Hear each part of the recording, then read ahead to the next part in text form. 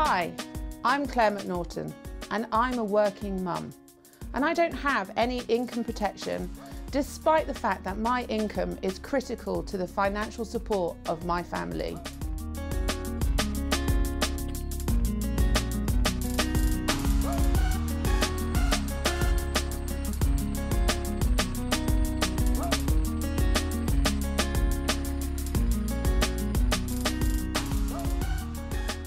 I've come to Trowbridge, Wiltshire, to the offices of Income Replacement Specialist Wiltshire Friendly Society Limited to meet working mum Barbara Lethen to try and establish why working women are not taking out income protection. Why do you think women in Western society don't prioritise themselves? I'm a mum and a wife first and working, and then I'm quite far down the list as a person in my own right. So getting my kids to school frees up the time to do the things in the house, which frees up the time for me to do my business, which then allows me to prepare for the kids to come home from school, and then my husband comes home from work. So as a person, an individual, it's very difficult to find time to fit me in. Do you think men and women are different when it comes to levels of emotional intelligence? For most women, I know it's not the same for everybody, but I think the men in my life, my husband, my children, are more practical, and my daughter and I definitely more emotionally charged. So we act to things emotively, and when things go wrong, I think we find emotion has a big impact on how we respond to it, whereas men could be a little bit not standoffish, but maybe it's not natural for them to show their emotions, and maybe that's the way we feel that there's a difference. Do you think that women are more self-deprecating? It's almost like you're not allowed to say that you're good at something, because people then think that you're arrogant or prideful. And I suppose inside you're probably doing a little happy dance when you know something's really worked well, but you wouldn't show that, not in front of somebody else. And then you almost feel guilty that you have.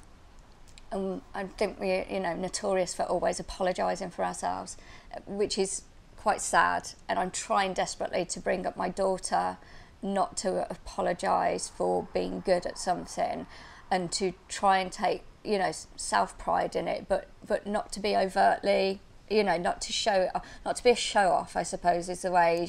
You don't want to stuff it up somebody else's nose, but also to break the mould of feeling that you shouldn't be good at something would be, for her, is the way forward. Do you think that women invest themselves more in parenting? As soon as I wake up, I'm thinking of the children. My husband's already gone to work, and then it's constant.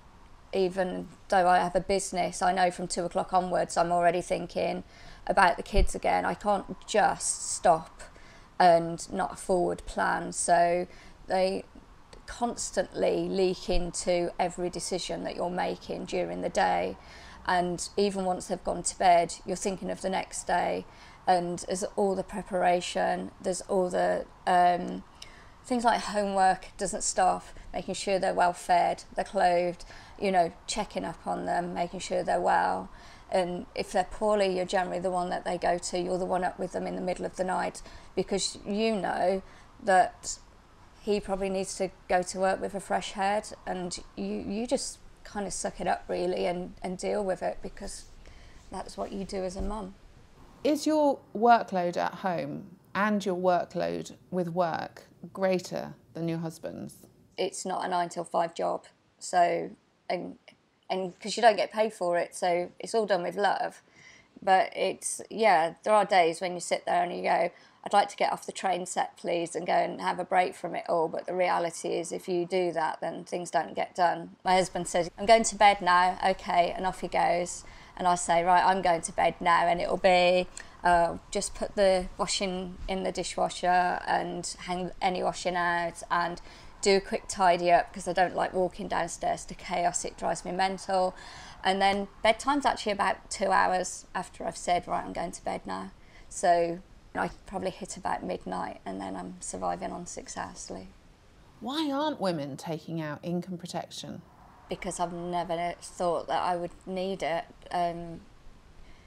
everything feels safe and comfortable, so you don't feel that there'd ever be a reason why you wouldn't be there, and there's no reason why would you go and spend on that investment, because you don't see that it's a need in your world. It's life. You don't put a monetary value on it. I mean, obviously this has been quite insightful, because it starts to make you realise to put value on it where you wouldn't do normally. Women are really good at just getting on with it, and you don't sit down and value what you're bringing in, and whether you're working or not. But I think it's until you're made aware of that, you don't see it, because you're just doing day to day. So we have considered that culturally women do not prioritise themselves, that they are often self-critical and self-deprecating. If they are parents, women have a tendency to invest themselves more in their children than they do in themselves. There is an adage on an aeroplane that says that you must put the oxygen mask on yourself before the baby. So in order to look after others, you must first look after yourself. Therefore, it's important that income protection is considered as part of your financial strategy.